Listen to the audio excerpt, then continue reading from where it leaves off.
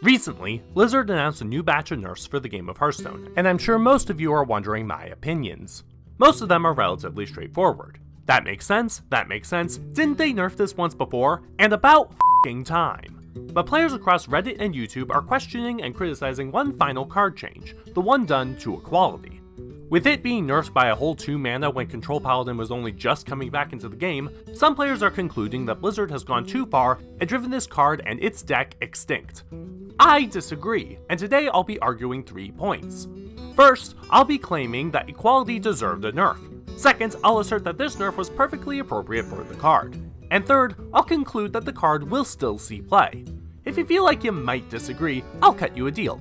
Hear me out, then put your response in the comments. Anyways, let's go. Argument the first. Equality deserved a balance change.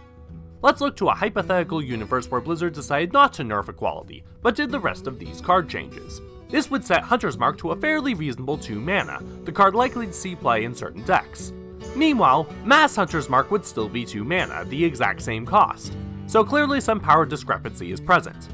But Equality may not be equal, but that doesn't mean it deserves to be weaker. Why shouldn't Paladin keep a strong control tool in its toolbox?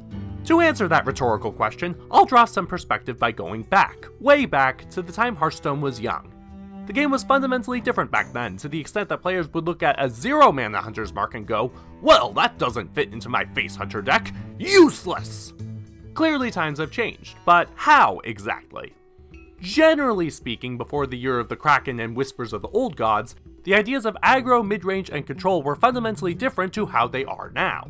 Aggro moved at a much faster pace, midrange had strong combinations to exploit, and control won its matchups by outvaluing their opponents rather than through one-turn kill strategies. This was reflected in the cards. Aggro had 3-attack Knife Jugglers and Arcane Golems with charge. Midrange had Molten Giants, and Control had 1 mana Executes, Hexes, and Big Game Hunters costing 3 mana, Hunter's Marks costing nothing, and, you guessed it, 2 mana Equalities.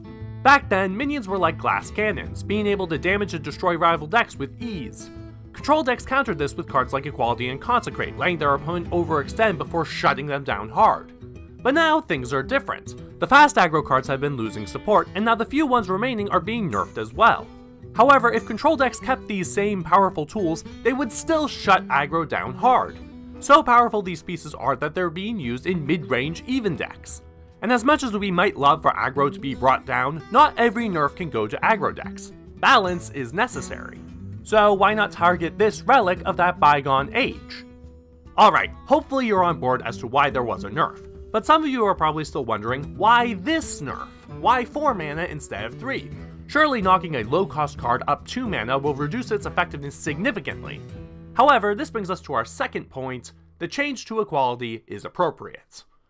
First off, Equality at its heart is a reactive card. This is contrasted to a proactive card, which advances its deck strategy by placing minions or damaging face. Reactive cards are instead played in response to the opponent. Examples include hard removal, board clears, and the like. For our purposes, the important thing to note here is that the card's power output is dependent on what the opponent plays. Equality Pyromancer is quite strong if the opponent has an army of giants. It's not quite as good if they only have 1 Tar Creeper. A 1 mana nerf to a proactive card is usually a big deal, since it not only increases how much is spent on the card, but also how soon it can be spent. Spiteful Summoner and Bone Mare were once the kings of the curve, but delay their effects just 1 turn and suddenly they're not strong enough. I imagine a similar story will occur with Flame Tongue Totem. But reactive cards care less about these changes. Execute and Hex are still used quite often. I and most players assume Hunter's Mark will still be played, at the very least thanks to synergies. This goes to show reactive cards are limited mostly by the circumstances they find themselves in, less by their mana cost. This was Blizzard's rationale when judging Equality. If they had chosen to reduce it by just 1 mana, Control Paladins would collectively go, well, that sucks, before immediately returning to their exact same combo. Meanwhile, Even Paladin would suffer a horrific heartbreak. Neither of these circumstances are ideal, so Blizzard kept the card even and made the nerf a bit heavier. Now, a 2 mana nerf is still able to bring down a reactive card, just look at Big Game Hunter. But in this case, the nerf is even less significant, because Equality is inherently a combo card. Never has this card been in the meta without its trusty sidekicks Wild Pyromancer and Consecrate, and that's because without them, this card is useless. Sure, if both you and your opponent have minions, then this spell effectively gives them all poisonous, but that requires the board to be contested. Equality may allow significant board control, but it needs other cards to be able to do that. Thus, the requirements for using Equality properly are on a long list, and the mana cost is only one item on that list.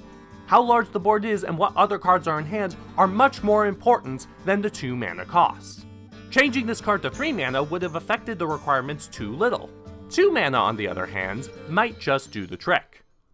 But some of you are still reeling. It doesn't matter if the old Equality was powerful and that a 1 mana change would have been too little.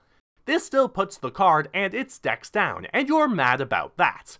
I can't exactly blame you. I've also waited long for Control Paladin to shine again. However, while I can't alleviate that frustration, I can convey my complete confidence in my final point.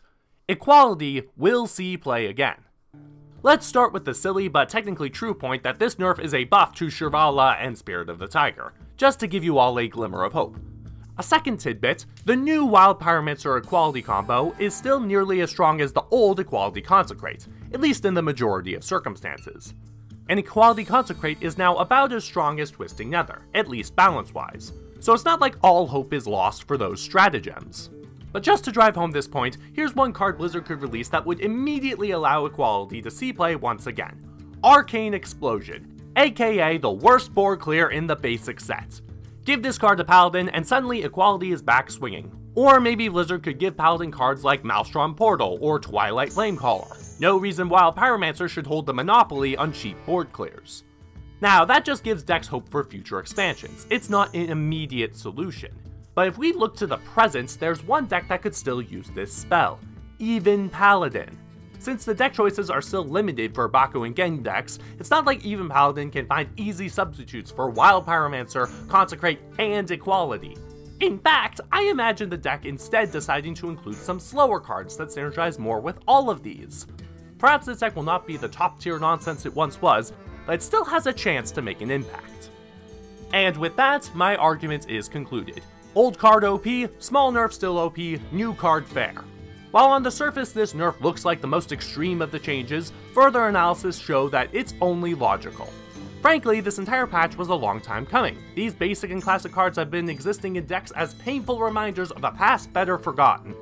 And while the aggressive cards are trimmed down, so too the control cards must be. But hey, if the old card was a little too strong and the new card is still playable, then I guess a nerf was exactly what was necessary.